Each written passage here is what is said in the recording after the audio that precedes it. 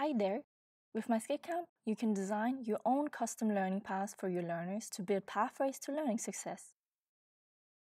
A learning path is an e-learning tool that enables individuals to progress at their own pace.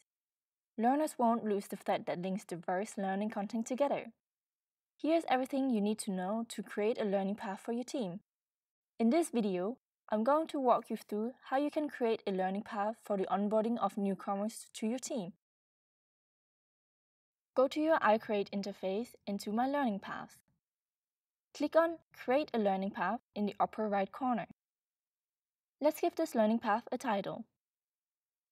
You can add a thumbnail image as well. This will always be shown to learners in the catalog. Click on the image icon on the right upper corner. Either upload one from your computer or use our image data bank. Set the language of the learning path. You can choose between French, English, Dutch, German, or Italian.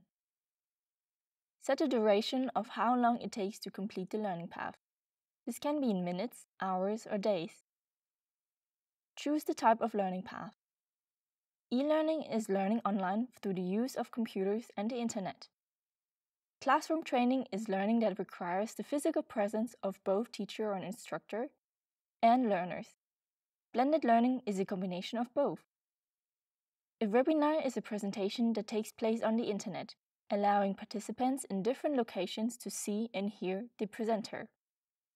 MOOC is a massive open online course aimed at unlimited participation with open access.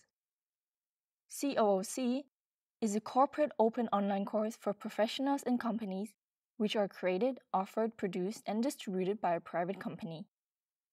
SPOC is a small private online course reserved for a small group of learners in a company. On-the-job learning is a form of training provided directly at a workplace. After choosing the type, add a description to your learning path.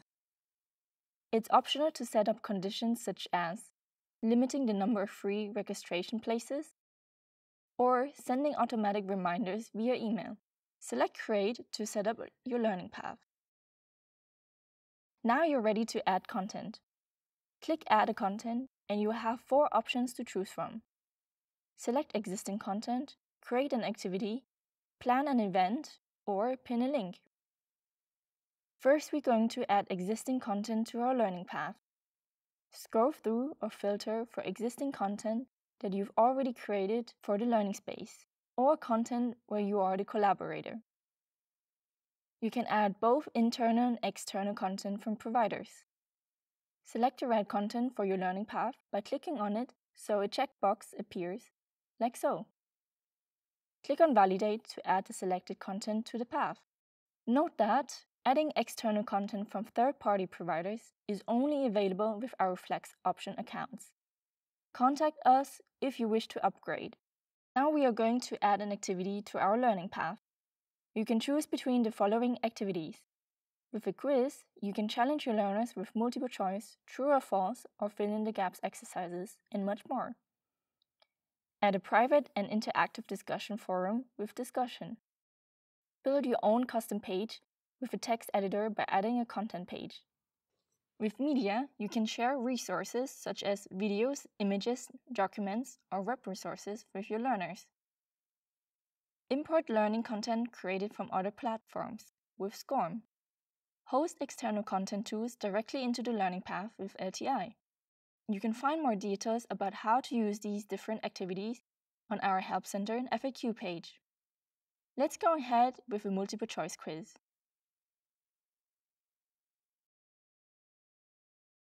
Click on Validate to add your activity to the learning path. You can move up or move down parts of your learning path by clicking on the arrow here. Now let's add an event to the learning path. An event can either be online or face-to-face.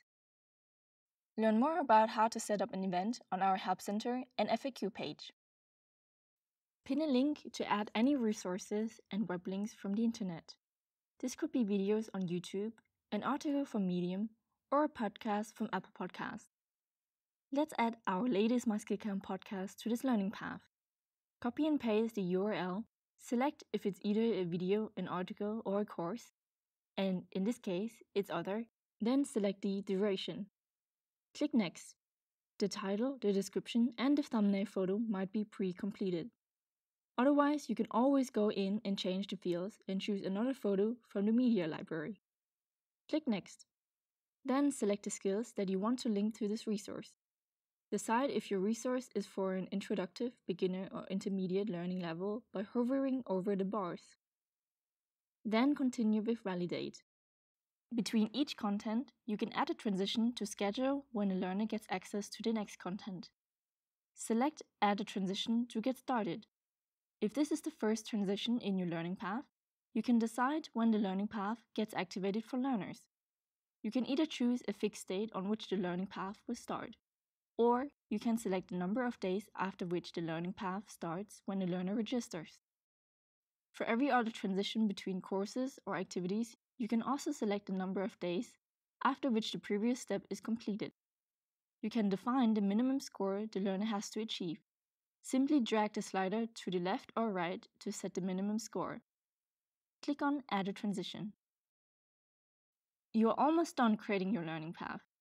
Go through your learning path again to make sure you didn't forget anything. Looks good?